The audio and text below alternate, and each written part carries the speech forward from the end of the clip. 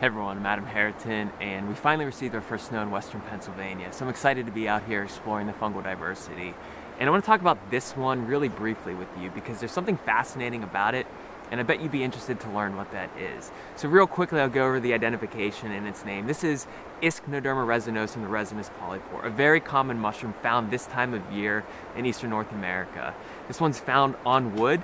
They call it Ischnoderma, ischnos for dry or withered, derma for skin, and right now it's kind of dry and withered, and resinosum for resinous, and that's why they call it the resinous polypore, because it exudes these little droplets that are brownish or tannish, especially when young, but you will see it lining the cap surface, even on the underside, even when it's older, but typically I find them on the mushroom whenever it's younger.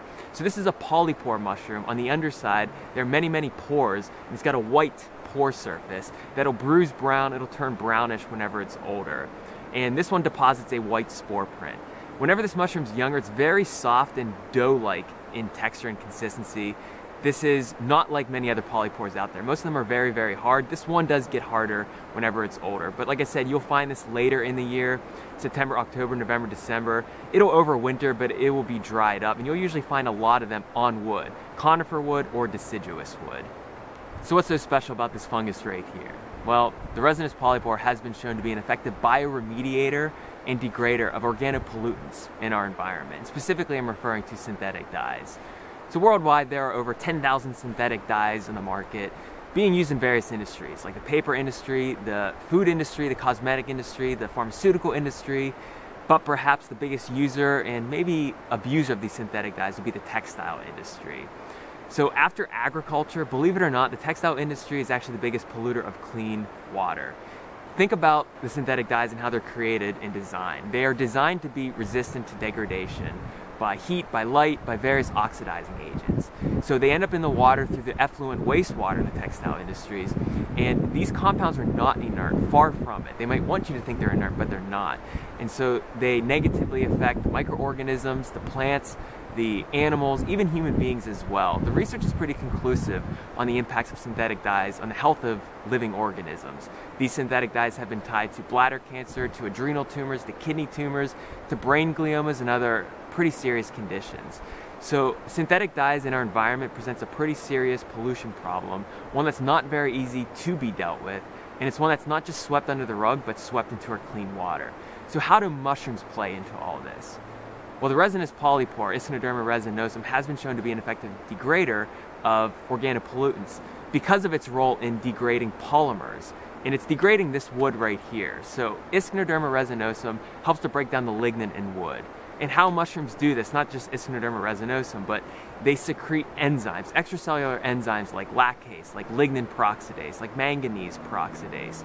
And these enzymes can depolymerize and mineralize lignin into carbon dioxide and water. And these enzymes have very broad substrate specificity. So they can not only act on lignin, but they can act on other compounds that are chemically or structurally similar to lignin, like organopollutants. So the structure of lignin looks somewhat similar to the structure found in synthetic dyes. So these enzymes are able to get in there and essentially depolymerize, oxidize, and break down these organopollutants.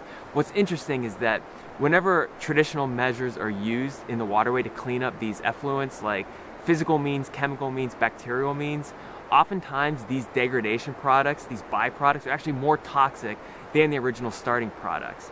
Whenever we look at mushrooms like Ischnoderma resinosum, we see that it's almost the opposite, that the byproducts are actually non-toxic altogether.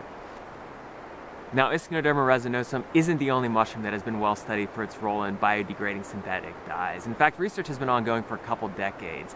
Perhaps the model organism in this subject area would be Phanerochaete chrysosporium, which is a crust fungus. Trametes versicolor is also very effective, the turkey tail mushroom. The common oyster mushroom, Pleurotus ostriatus, all of these have been shown to biodegrade polycyclic aromatic hydrocarbons, PCBs, explosives, synthetic dyes as well. New research, however, suggests that this one, Ischnoderma resinosum, might actually outperform those other species when it comes to the decolorization of dyes. So this research is very exciting. It'll be pretty interesting to see where this takes us many years from now. Now, I'm not condoning any of this. I'm not saying, yeah, please continue to pollute our waterways, continue to introduce these cancerous conditions into the lives of various living organisms. because mushrooms can clean up your dirty mess. I'm not saying that at all. I mean, it'd probably be better if we just reduce our dependency worldwide on these dangerous compounds and instead look towards safer, more natural alternatives. However, let's look at the current reality. And the current reality is that whenever greed is mixed with ignorance, mixed with lack of nature connection, this is the result: polluted land, polluted water, ill health, and disease. However, let's be assured that we can look toward members of the fungal kingdom in times of need. And perhaps this is one of those times of need. We can look to members of the fungal kingdom for help, for guidance, and for assistance. Perhaps that's why the fungal kingdom is there.